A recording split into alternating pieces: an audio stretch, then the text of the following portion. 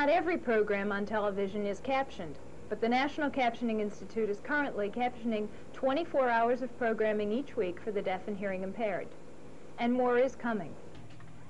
The captioning process begins when the broadcaster sends to NCI a cassette copy of a program prior to its being broadcast.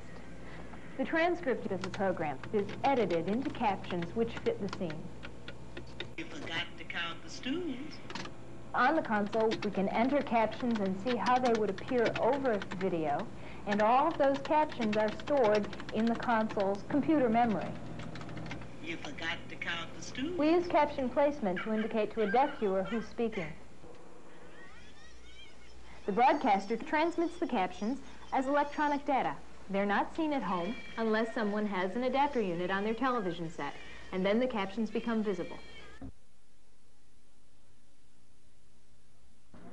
It's the same reason you don't fall out of a roller coaster when it goes upside down.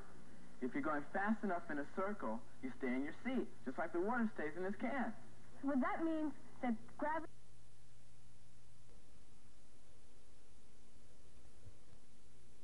Well, the caption TV opens the door for the hard of hearing and hearing impaired person.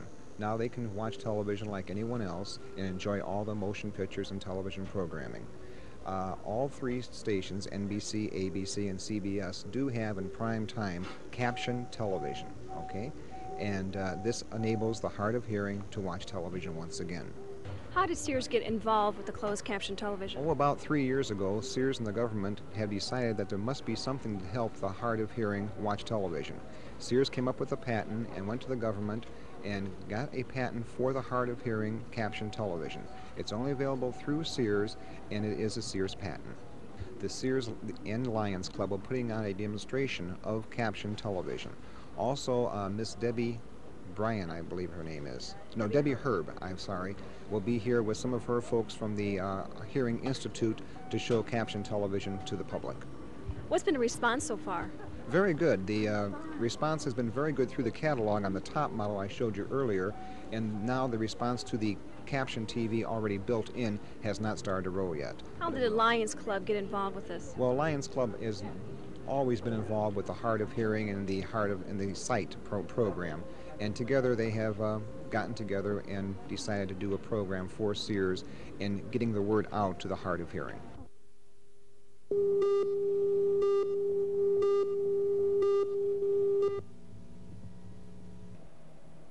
The recent earthquakes in Italy have aroused local concern for surviving disaster victims. Reverend Emerson Tiller, pastor of Christ Community Church in Crown Point, is conducting an Italian disaster relief fund to offer aid to victims. Well, for the last 2 weeks we've been seeing this situation on TV. And over the weekend I happened to pick up a newspaper, and on the front page they had a picture of a little girl. She looked to be 8 or 9 years old, standing on a street corner, and she had 2 or 3 bags around her feet. And the caption under it said, "This is all that's left of a family." I think at that point it really hit me, the disastrous situation that the people were in. Moved by what he'd seen, Reverend Tiller decided to start the Earthquake Relief Fund through the Bank of Indiana. All donations can be sent directly to the bank. And any branch will accept the funds and will give people who bring a gift a receipt so that they have a record of what they've given. Is there a contact person at the bank? No, anyone at the bank, any teller knows what we're doing, so anyone who comes in should simply say, "I'd like to make a donation to the Italian Earthquake Relief Fund," and they will automatically know where the funds go. A post office box in Crown Point is also available for people who can't reach a bank. It's box 714, where people cannot get to the bank could send their money there, and the monies will be forwarded from that point right into the bank account. And where will the funds go from there? Okay, the funds will, from that point, be transferred to the consulate in Detroit, the Italian consulate, and then they will see that it's directly applied to the relief of the people caught in the earthquake. Kathy Talenko, Channel 50 News.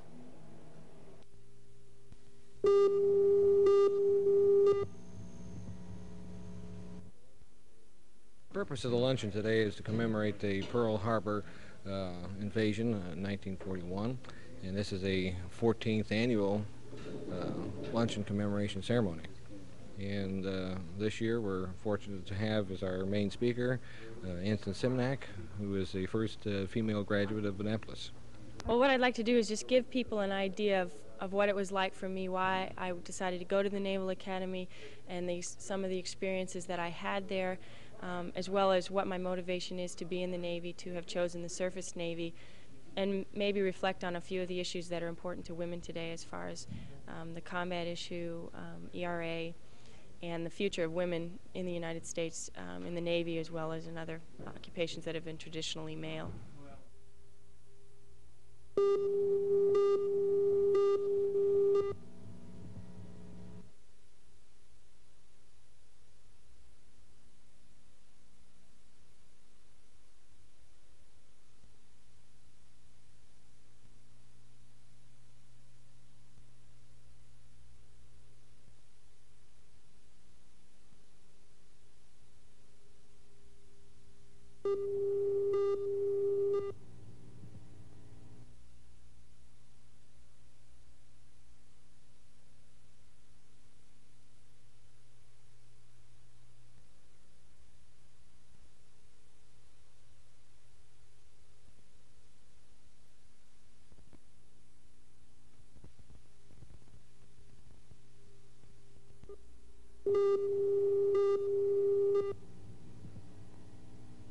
Here in Oklahoma City is a company that is in the business of making mud. For it turns out it takes mud to drill an oil well, and the rush is on to drill more wells and find more oil and gas here at home. The company, aptly enough, is called Drilling Mud Incorporated, a subsidiary of W.R. Grayson Company. Drilling mud is a very special kind of mud, which is carefully formulated from such things as bentonitic clay, sophisticated chemicals, barite, and in some cases, even pecan hulls. And what does drilling mud do? Pump down a pipe that is drilling for oil.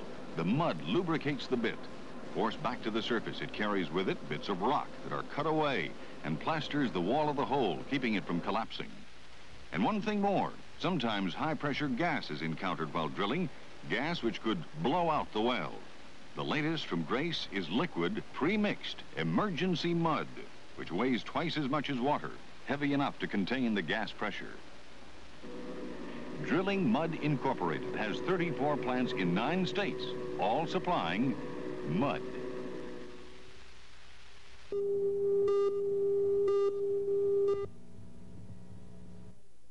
Well, at the time, within a week, I sold about 400 copies of the Elvis, and I intend on, I would say, 400 or 500 of the Lennon. He's got a stronger following, I would say, in the rock business. Okay. Ken, this morning when you opened your shop, were there any unusual sales this morning with the John Lennon records? It seems like I had about 3 or 4 customers right off the bat that wanted the new John Lennon album. We had a real rush on it. Well, I'm anticipating selling a section out over there and trying to reorder it, which will be pretty hard because the rest of the record stores in the Chicagoland area will have the same problem. Which is what? Trying to fill orders that people want now that he's gone.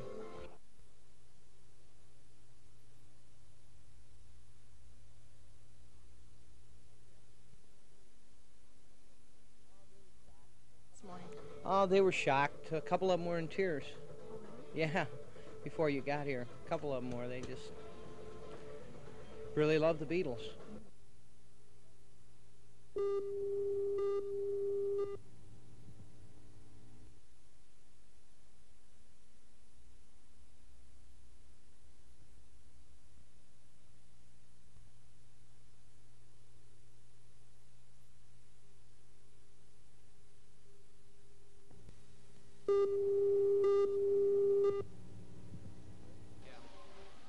With Christmas just around the corner, looking for gifts for the youngsters of all ages on your Christmas list can get very difficult. There are always old standards like bikes and trains and planes and all sorts of toys. But this year the emphasis, well, it seems to be on electronic games. There has never been such a selection of electronic games, from ones that test your skills to ones that talk back.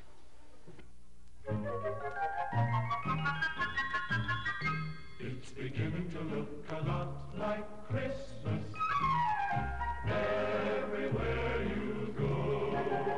Take a look in the 5 and 10. glistening once again. It's beginning to look a lot like Christmas. Toys in every store. But the prettiest sight to see is the holly that will be on your own front door. For Channel 50 News, I'm Rex Havlin.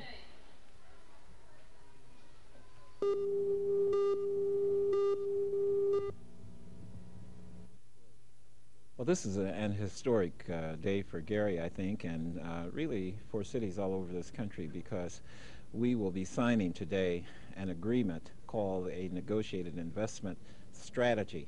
And basically what that means is that the federal government, the state government, and the local government, that is the city, has sat around a table over a period of months and negotiated with each other regarding planned development for the city of Gary. What have you earmarked the money for? Well, there are a number of projects that are involved that range all the way from the completion of the Gary Genesis Center to the development and construction of a small boat harbor in the city of Gary, the construction of 400 units of private housing come to mind, the construction of a major downtown enclosed shopping mall. There are just a number of projects that range from housing development to health development.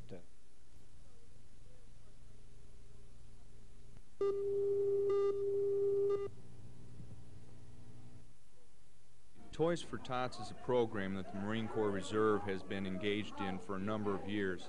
And what it is every year the Marine Corps Reserve asks those in the community who may have the funds or the resources to either purchase new toys or donate good used toys to the Marine Corps Reserve Toys for Tots program.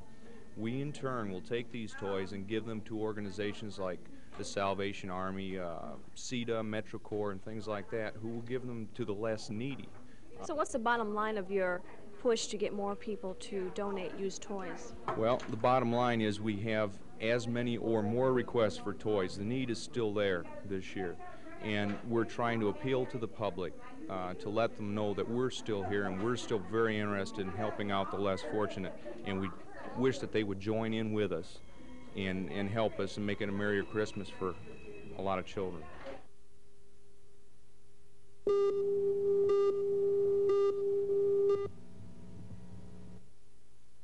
Too many misconceptions are known about alcoholism. We call it the social stigma of alcoholism. There's a lot of misconceptions about alcoholism. And we try to make that the focus of our community education seminars as much as possible so that we can break the denial of alcoholism in the individual and in society. Most of the people that we have coming into our alcoholism community education seminars are the family members themselves of the patients or the friends. And we encourage everybody to come into it. You were right. That's one of the myths about alcoholism is that one of the things is you're not an alcoholic unless you drink every day, you're on Skid Row, you're falling off the bar stools all the time, and this is not the alcoholic. Only 3% of the alcoholics in the country end up on Skid Row.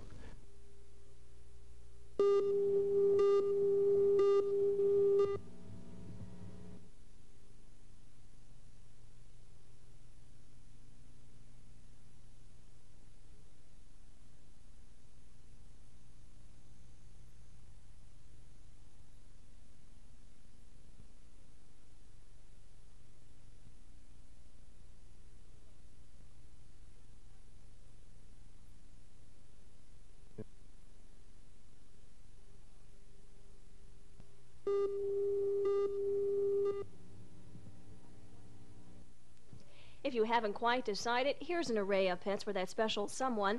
But if you're still looking for a gift that will be talked about for months after you take down the Christmas tree, here are some of the more common pets. Probably parakeets, canaries, finches, and hermit crabs.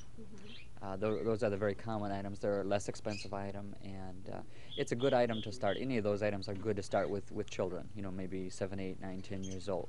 And because they do make good pets, the parakeets, for example, can learn to talk, they can be tamed, and it's a good responsibility for a child. Also in the small animals, guinea pigs and hamsters, things like that. Anything that's relatively inexpensive, somewhere in the $10 to $20 range. How are the frogs selling this year? Frogs, that's an exotic animal, I guess, too. You have to like frogs or aquatic animals, and there's kind of specialty items, so only certain people would buy those. It's not really a common item at all. But the one gift to give your boss is one never to be forgotten.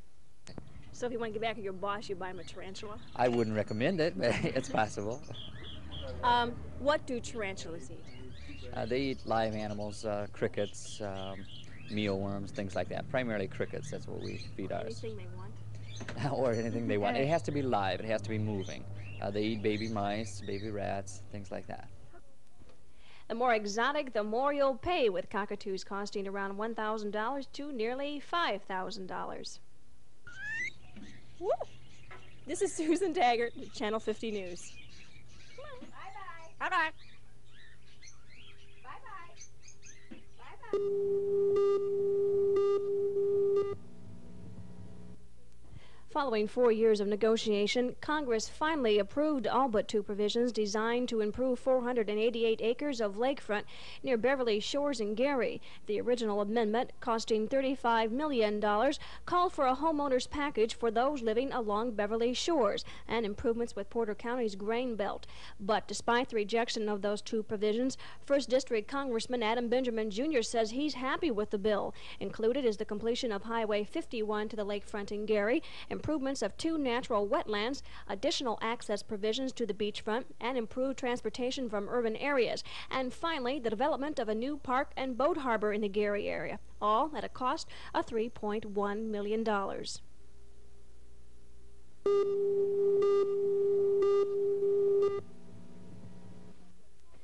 The mysterious disease called glaucoma is as common as diabetes, with 3 out of every 100 Americans afflicted each year. And yet physicians have no idea what causes it.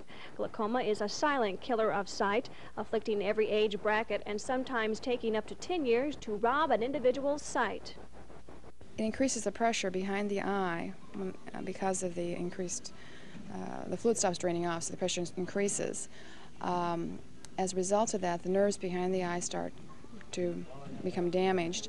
The side vision is slowly lost then, but it's so gradual that usually people do not realize that they do have a problem.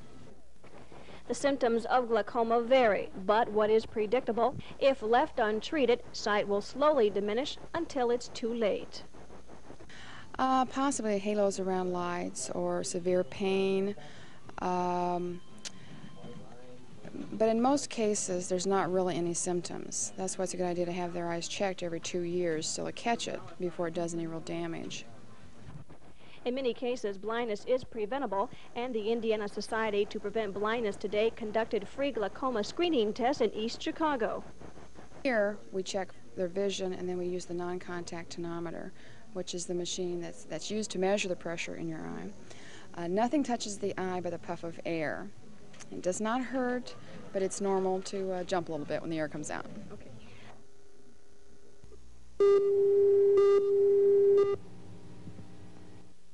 The telltale signs of a family on vacation make this home an easy mark for even an inexperienced burglar. In only a few days, mail and newspapers have piled up. The drapes are tightly drawn.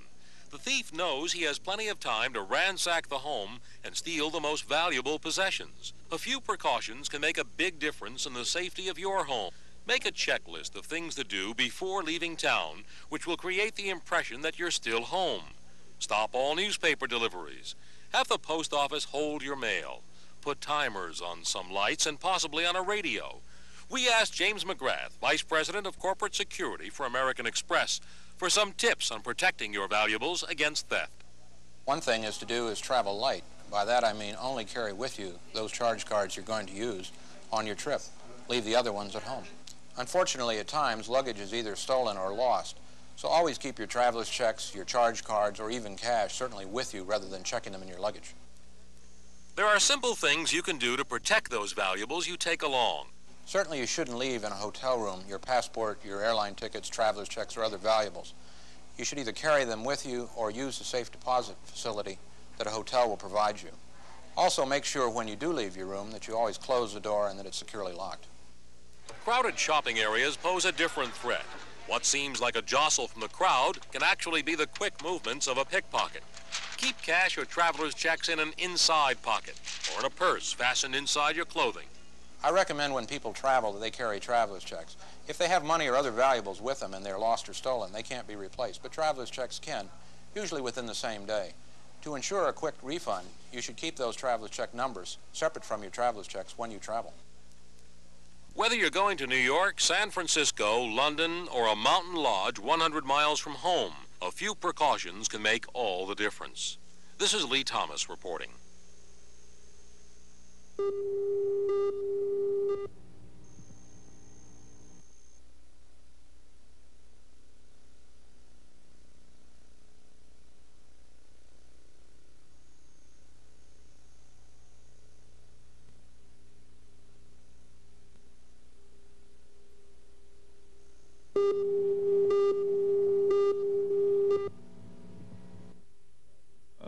The decision that is going to be made, whether it's made today or at a later date, regarding his ability to be seated at the state legislature, is up to the members of that commission and the members of the House. I understand they will make that decision. I'm neither a member of the commission nor am I a member of the House of Representatives, so there's nothing that I can do in that situation. I, as I said, hope that he will be seated, but I realize that I certainly have nothing to do with the process.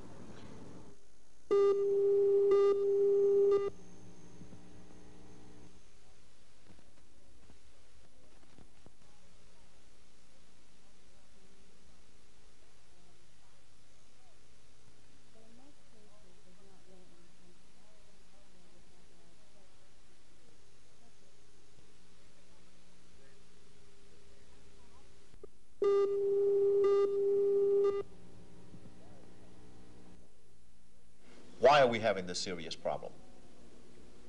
Because there's no regimented or legal way for those wastes to be disposed of, and they've been improperly dumped, and now the residue is seeping into our groundwater. Is toxic waste chemicals something new, Mr. Horn? No, they've been generated for decades. Mr. Horn, assuming that they're doing that in Chicago, in the metropolitan area, and he says they have to find someplace else to go. Fine. They start dumping in Whiting, in Hammond, in East Chicago, and Gary along the lake. Aren't we just shifting that pollution and that toxic waste into other areas?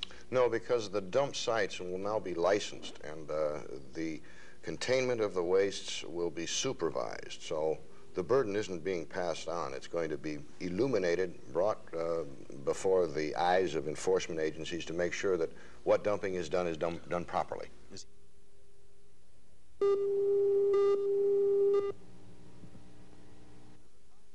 Vacations. For many, they're the time to let go, to spend hard-earned savings. But an alarmingly high number of travelers find their trips spoiled by theft. Just last year, American Express alone refunded more than $40 million in lost or stolen traveler's checks. We asked their Vice President of Corporate Security, James McGrath, what travelers should do if they've been victims of theft. Well, certainly they shouldn't panic. They really should just call the police. They should report it to the hotel if they're staying in a hotel. And if the police make a report, which they probably will do, they should get a copy of that, which can be used, say, for insurance purposes. It certainly can be used to replace a passport, and it can be used for other purposes as far as replacing traveler's checks or cards if you knew those numbers. May I have the traveler's check numbers that you're missing? Okay, how would you like to have this refund? Would you like it in Rochester? We have an office there. Let me check that for you. Hold on, please. This refund center, operated by American Express, gets nearly 2,000 calls a day from stranded travelers.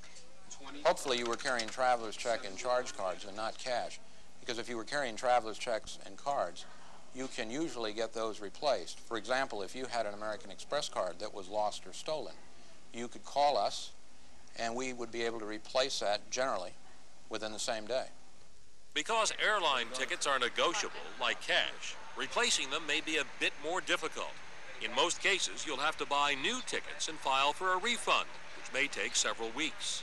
An airline ticket, like any other form of value, is something that a thief or someone who found it in the street could use. So if you have lost your airline ticket, you should report it to the airline as soon as possible. And certainly you're going to want a refund for that airline ticket. If you have charged that airline ticket, it's going to be easier because you can use that receipt to prove your purchase. Take precautions to prevent losses, but be prepared if they happen. Then the loss can be put down as a minor inconvenience, not a major disaster. This is Lee Thomas reporting.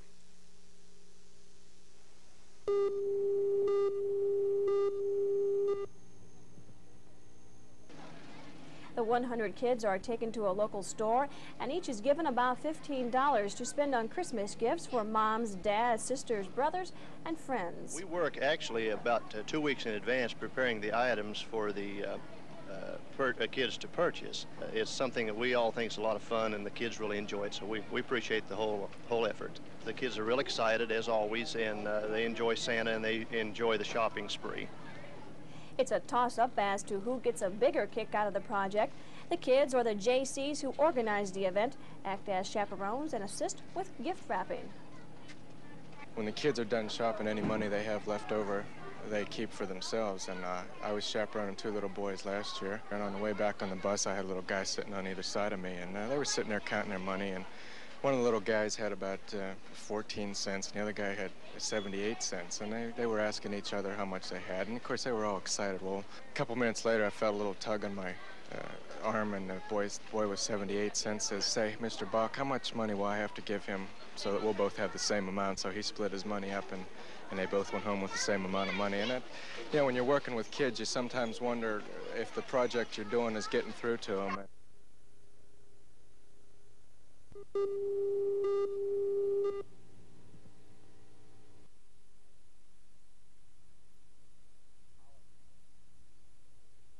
The policy that the city developed for the area went beyond the question of essential services, and what the defendant is contending, of course, is that we did not, in fact, provide all the things contained in that policy. And what we're saying is that we provided essential services, but we could not provide everything that was contained in that policy because of the failure of the state tax board to allow us to use our resources to do so.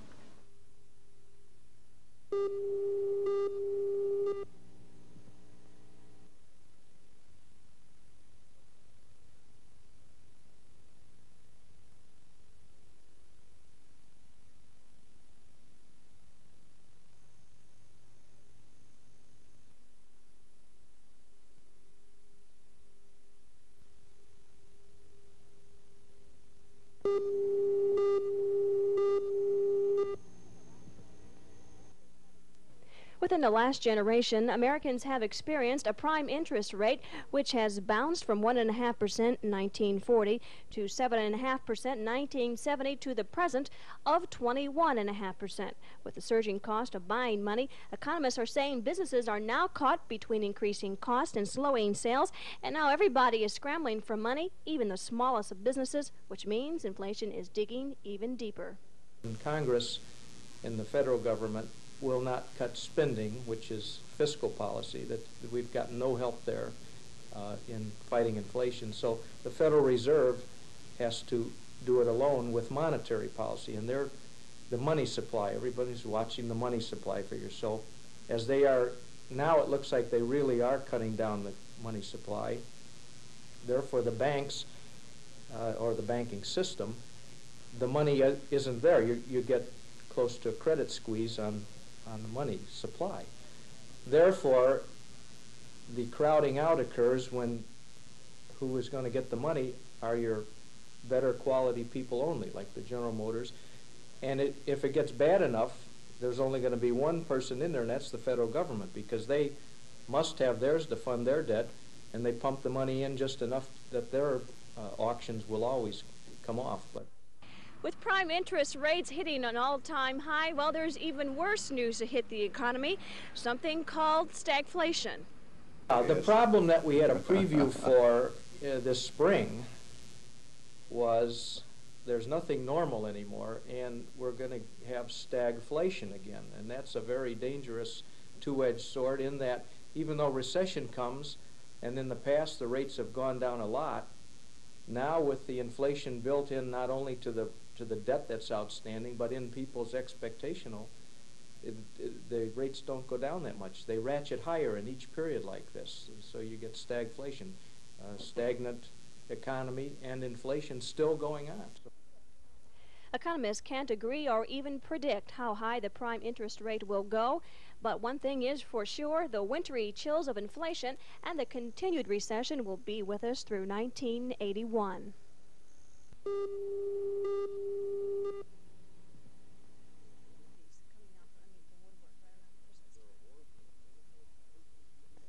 There are orphans and there are churches that have needs.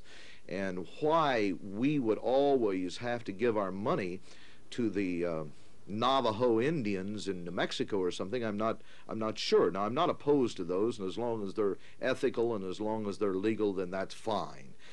I would say this, for a beginner, it would be very helpful, obviously, if you knew the people and if you knew where the money was going to begin with. Now, number two, if you don't know, then you better find out. And the only way, Susan, that I really know that you can find out about a charity, whether you're in Northwest Indiana or you're in Chicago or Milwaukee or Detroit or wherever you might be, is you pick the phone up and free of charge, you get a background report from your Better Business Bureau.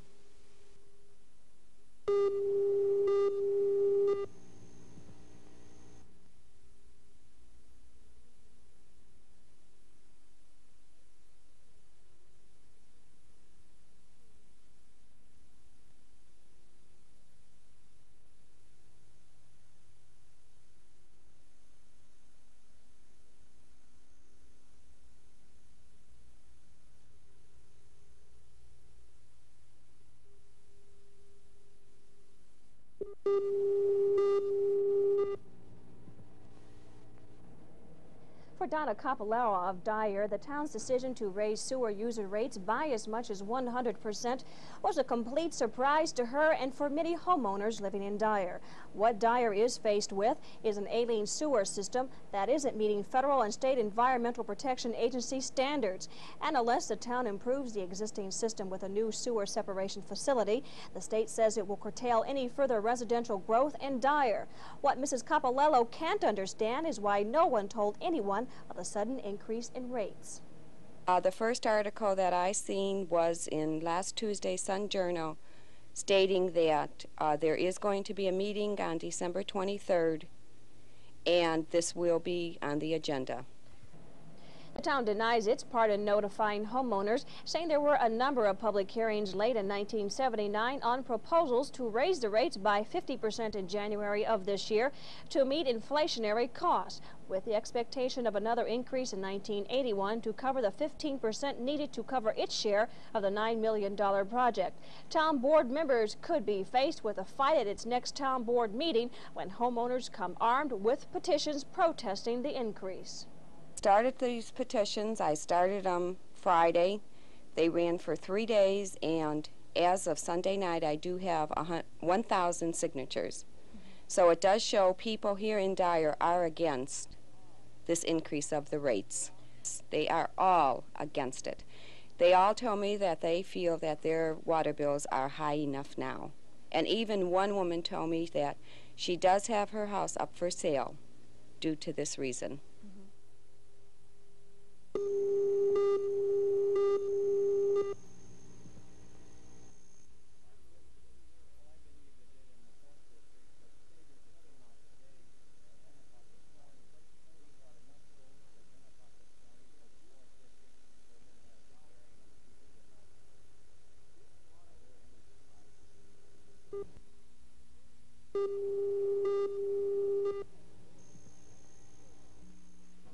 Every year it's the same story. And according to the Better Business Bureau, it's usually the male shopper who procrastinates until December 24th to do his Christmas shopping. So for all of you who haven't started fending off the crowds, the Better Business Bureau has these few tips.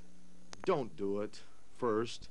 Secondly, if you're going to buy something, then buy something, if it's Christmas Eve, from a place that you do know that they're going to be relatively receptive. If you walk back in that door 2 or 3 days later and it's not functioning, that they're going to be relatively friendly to you. Buy the kinds of products that you're familiar with, that perhaps you've already read some newspaper ads and you know something about prices, and maybe something that you know how it works.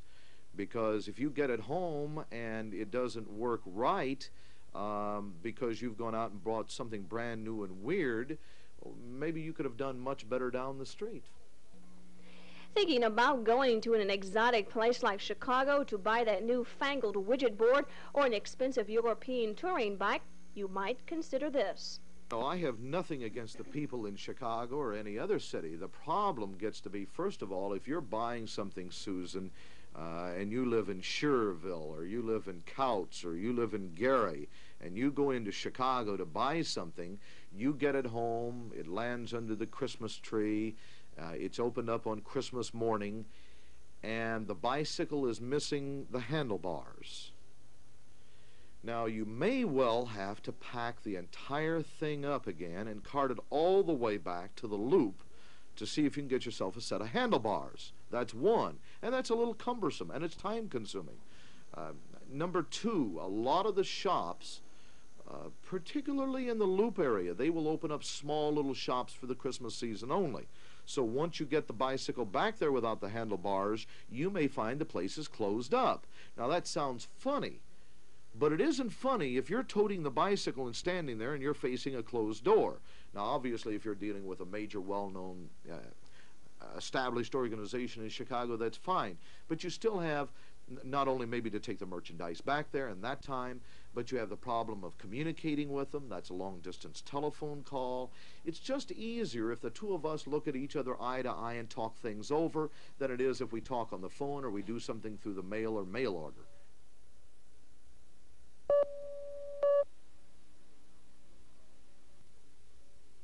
Well, the anonymous phone calls that we've tried to locate and talk to, the people will not give us their names. We feel that it could be a ploy on the union-busting law firm that the company has hired to try and start that information. When the company released that press information, the employees are feeling that they do not know what's going on. And I think that nobody can make a fair evaluation of the issues at hand until they have the facts from both sides.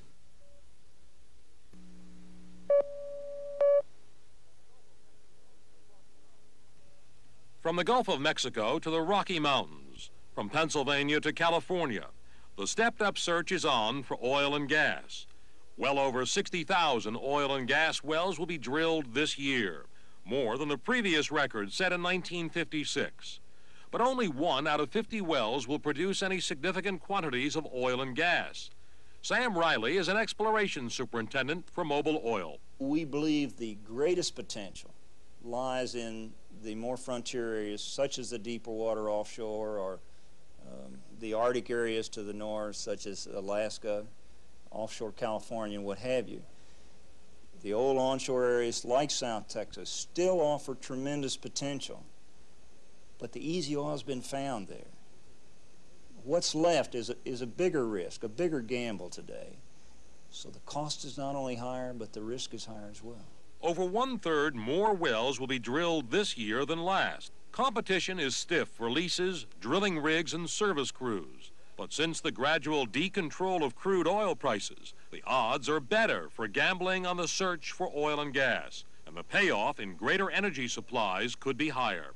To drill for oil and gas is no different than drilling for water or anything else. You put a bit on the end of a long string of pipe and drill it into the ground to make a hole that may go down 1,000 feet to 25,000 feet. Once you've completed the depth, you run a string of steel pipe in it to protect it and complete it into a producing well. Production is what you're after. If you achieve that, you know the gamble is paid off. More than 3,000 rigs a week are operating this year all over the country because small independent oil men and major oil companies are gambling on energy to cut down our dependence on imported oil.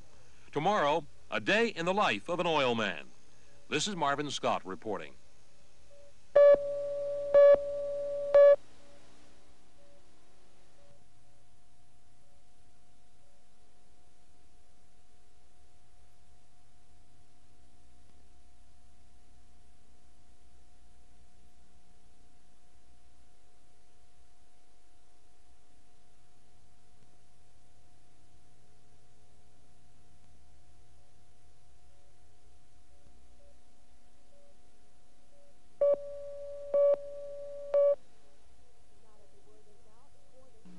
Now that the word is out for the designer of the Eagle T-shirt, seen recently worn by some of the American hostages in Iran, it's been anything but quiet around the Dr. Robert Angerman house these days.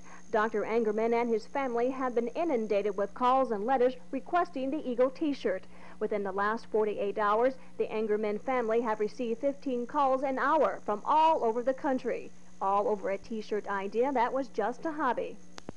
Well, I'm kind of patriotic, and I'm also a stamp collector, and one of my favorite stamps has that eagle's head on it, and as I looked at it one day, it looked like a mountaintop to me, and I sat down in literally a couple of minutes and just sketched the word America under it, and it looked like a mountain with a snow top on it, and I did a poster, and a friend of mine saw it and said, "Boy, that would really make a neat T-shirt."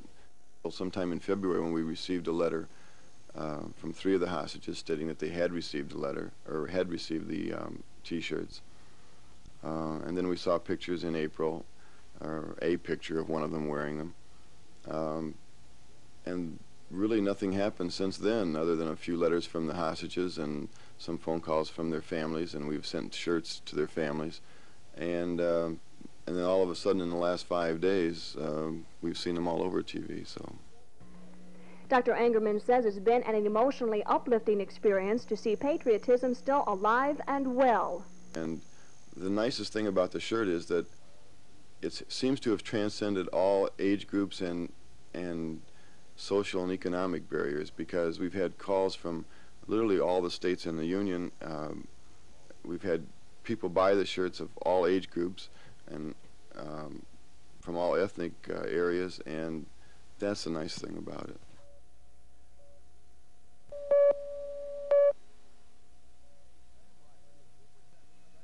Sam Riley is superintendent of exploration for Mobil Oil Corporation, where he's a geologist. It's his job to interpret geologic and seismic data collected by geophysical equipment by bouncing sound waves through the ground, a kind of sonar. The data is analyzed by computer, and then Sam Riley will decide whether or not to drill a wildcat well. Anytime you drill an exploration well, it's a real gamble. You're putting a lot of your money up front with very little certainty that you're going to find a commercial well.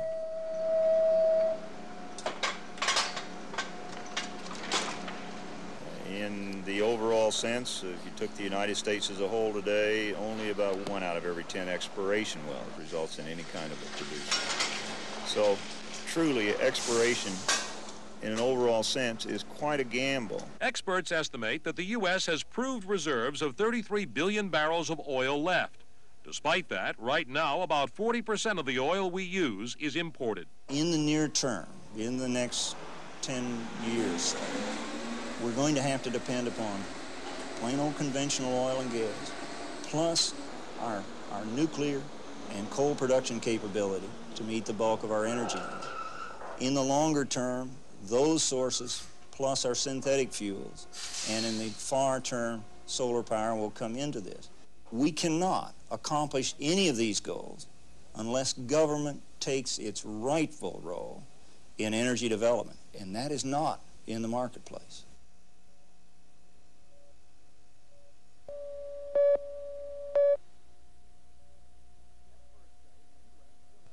Experts say the U.S. still has much more oil and gas to be found. but it will just cost more to recover. Energy will continue to grow more expensive. Dr. Larry Ruff of Brookhaven National Laboratory feels we must learn to adjust to higher energy costs. One of the most useful ways to adjust to higher energy costs is to use less of it, to find ways of doing what we do, using less energy, using more plentiful forms of energy, and to do those things which are called energy conservation. Oil production in the U.S. has been dropping by more than 3% each year. But by the year 2000, energy consumption will be up 20%. Even if more oil and gas is found, alternative energy sources will have to make a bigger contribution to fill the gap. Energy conservation will significantly reduce the energy needs below what they were thought to have been before. We will still produce about the same amount of oil and gas that we do now, roughly. Nuclear power should be able to play a larger role if the problems of public acceptance and safety and so on can be solved. Coal, no doubt coal production will increase quite a bit, both for direct use and for conversion into liquid and gaseous fuels that we use in our automobiles and homes and so on. Finding and developing enough energy resources to see this country through the next 20 years is the gamble. Conservation, oil and gas supplemented by nuclear power and coal are the cards we must play if gambling on energy is to be a good bet. This is Marvin Scott reporting.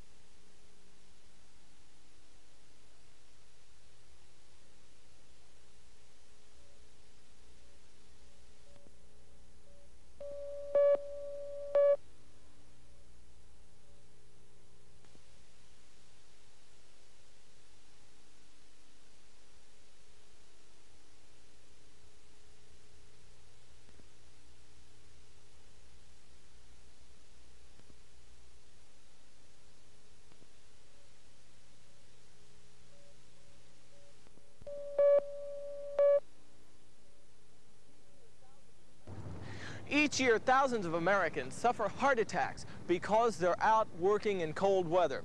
Well, here are a few helpful hints to try to avoid any dangers in your winter work.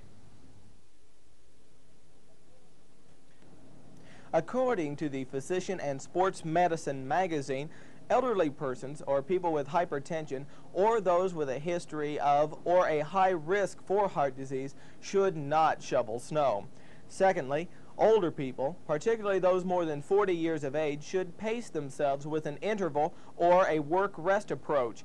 Oxygen consumption and heart rate are lower during intermittent exercise than with continuous exercise at the same workload. Sudden strenuous exertion may result in excessive strain on the heart. Warm up by beginning exercises or work gradually. It may even be desirable to warm up indoors in some instances. Lift small loads rather than large, heavy loads. Use a short shovel with a small scoop.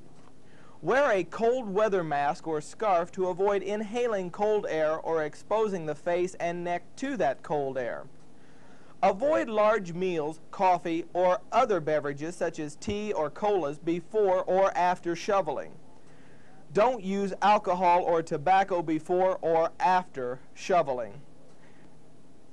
Avoid overdressing for exercise in the cold. Snow shoveling or any other vigorous activity increases the body temperature. Now, dressing too warmly causes an abnormally elevated body temperature and a greater strain on the cardiovascular system. So as winter continues to dump more of the white stuff on us, we urge everyone to be careful when they're out shoveling snow and make sure you know what you're doing and doing it the right way so that you don't have any serious problems this winter. For Channel 50 News, I'm Rex Havland.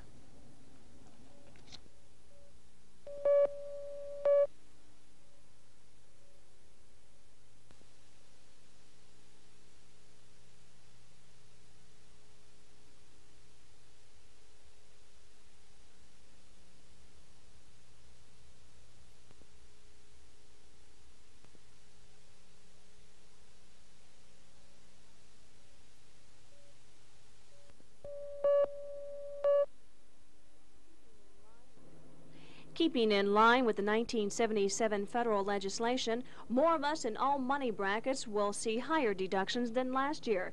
That includes those taxpayers in the $10,000 bracket who haven't seen a tax increase since 1979. Everyone who works and is covered under Social Security is affected. For the average, I think we mentioned before, the $10,000 figure, that person will pay more into Social Security, about $1 a week. In 1980, if you made $10,000, you would have paid $613 into Social Security. In 1981, that figure would be $665.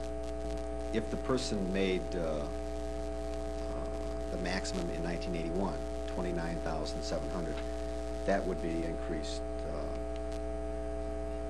to $1,975. According to the Social Security Administration, the increase has come at a time when high unemployment has depleted resources, and the system was barely meeting its obligations in retirement benefits. When people aren't working, they're not paying into the system. The labor force in this country is over 100 million people. 1% would be over 1 million people not paying into the system. And when I did my math the other night, if the average person made $14,000, $15,000, that would be $1,000 per person. So that's $1 billion a year. 1% unemployment would create a deficit of that.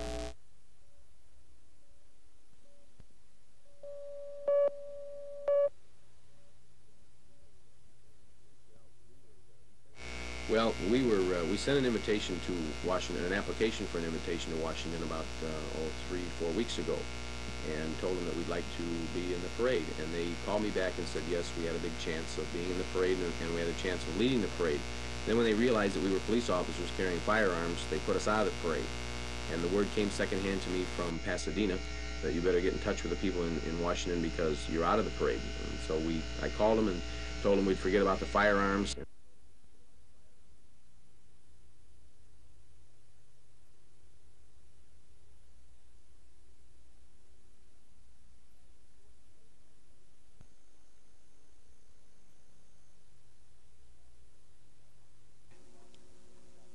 We're talking with Mr. Jack Weinberg, spokesperson for Bailey Alliance. Mr. Weinberg, there is an important meeting going on right now in Washington, D.C. That's right. The Nuclear Regulatory Commission is meeting today. It has on its agenda the question of whether to issue a show cause order to NIPSCO.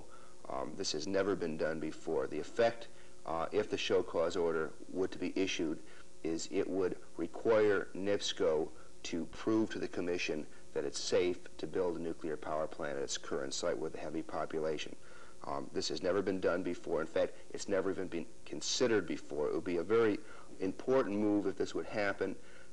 We don't yet know if it's going to actually be ruled on today, and we don't yet know what the outcome. However, at least 2 members of the Nuclear Regulatory Commission, 2 of the commissioners, have flown over the Bailey site and have looked at it. The whole question of building a nuclear power plant in such a populated area is getting very close scrutiny right now in Washington. There are congressional committees that are investigating it. The Nuclear Regulatory Commission is also investigating it, and They've basically decided they will never again build a power plant, nuclear plant in such a populated area, and they're deciding whether or not Bailey should be the last one built. You are the spokesperson for Bailey Alliance. That's right. We'd like to thank you. Thank you. For coming in and explaining to us. Hopefully, we'll get some information before the night is over. I'm Bob Freeland. That's the Inside Report.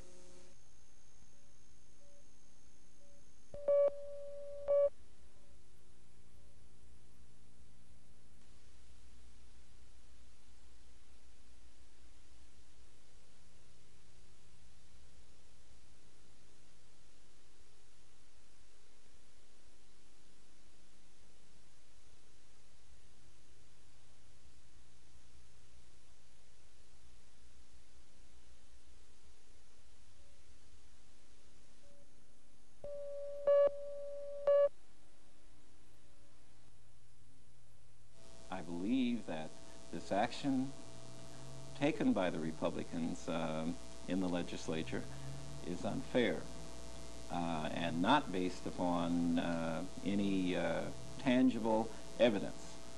That is evidence that would stand up in court. Taylor did out-campaign his Republican opponent, Roland Lewis, by a margin of 12,000 votes to Lewis's 1,300 votes in the November 4th runoff. And Hatcher says Taylor is still the declared winner in his mind and says yesterday's decision will probably open a series of legal questions. I think there are a number of legal questions involved here that I would take issue with the actions particularly of the House committee that made the recommendation initially. But those matters, I believe, ought to be resolved and ought to be settled in a court of law.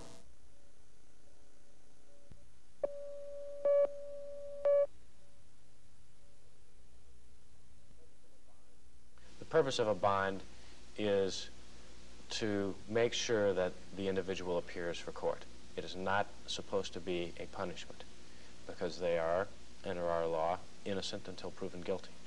Yet you're asking a person to fork over $500 to a bondsman when he hasn't been proven guilty yet, when in fact he may be innocent, and that $500 to get out of jail he never sees if he does what he's supposed to, and that's appear.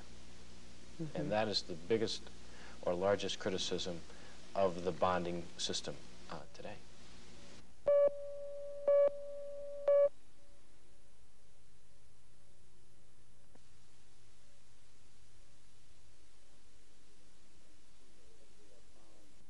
We had found 2 holes, 1 hole on the first floor and a hole on the second. And by following these holes up, there was a knob and tube wiring. And we had found where it had been exposed. Then it had followed, about 4 inches. You can see where it burnt downward into the outside wall. This is between your studding and wall, and traveled on up into the attic area and then spread to the rest of the building. Officials say crews were dispatched only after a police car spotted the fire and radioed into police headquarters, and that at no time did anyone actually report the blaze to the East Chicago Fire Department. I think we're safely say we can add that there was no calls come in on a fire at this address. No one called in? No one had called in. Even afterwards, even That's after right. the blaze? Why? Why did a neighbor call? Everybody, it seems that Joe did it, but Joe never did it. They're thinking that somebody else had reported, so they won't go ahead and follow up on it.